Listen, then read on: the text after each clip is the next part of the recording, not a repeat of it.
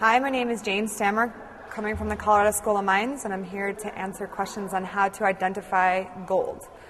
Gold is a very rare and precious metal. It has been mined for thousands of years.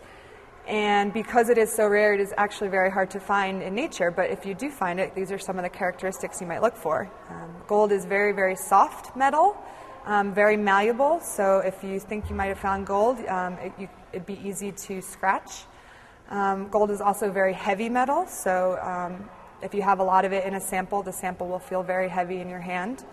Gold is, by definition, gold in color, and that's another thing to look for. It's often found in veins with other minerals such as quartz, but can also be found disseminated throughout a rock just in tiny little particles. Because it is so rare, it is usually very, very fine-grained, but occasionally it gets concentrated and you can find big nuggets of gold, which will be very, very heavy and very, very valuable.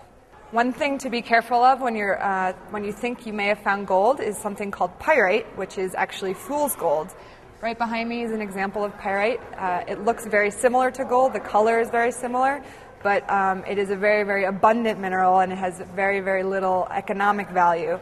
It is oftentimes associated with gold, but don't be fooled. It's much lighter than gold and much more resistant than gold, and will not be worth much if you take it into an assayer.